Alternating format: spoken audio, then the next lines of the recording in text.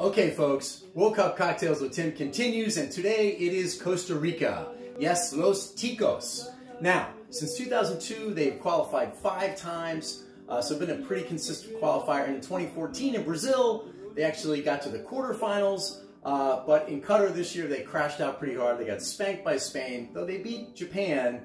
They then ultimately lost to Germany 4-2, and that was the end of their ride there in Qatar. So what do they drink down there? Well, they drink a lot of different things, but I'm going to focus on the rum that they make. When they make this wonderful Ron Centenario, 20-year-old aged rum, which is wonderful, and that's going to be the centerpiece of the drink that I'm going to make, which is called a classic tiki drink called the Jungle Bird. And I'm going to put it in this nice, you know, they do a lot of surfing down there. I'm going to put it in this nice tiki mug here.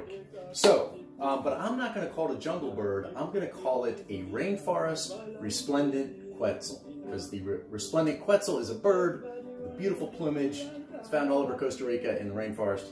So, what are we going to do here? All right, so 1.5 to 2 ounces. I'm going to probably be a little heavy on it, so somewhere in between, of this rum. Then we're going to do a 1/2 ounce of the Campari. There are other bitter liqueurs, but why mess with perfection? And then we're going to do a 1/2 ounce of the simple syrup here. Again, I'll put it in a nice Boston shaker. Then we're going to do almost 2 ounces of fresh squeezed pineapple juice in this as well. And then we're going to do about a 1/2 lime, or a 1/2 ounce, which is about the same. Fresh squeezed, of course, in the shaker here. Okay, and we're gonna shake this over ice,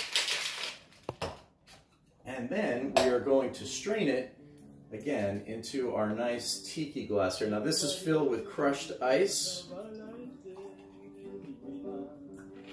All right, and I serve tiki motif.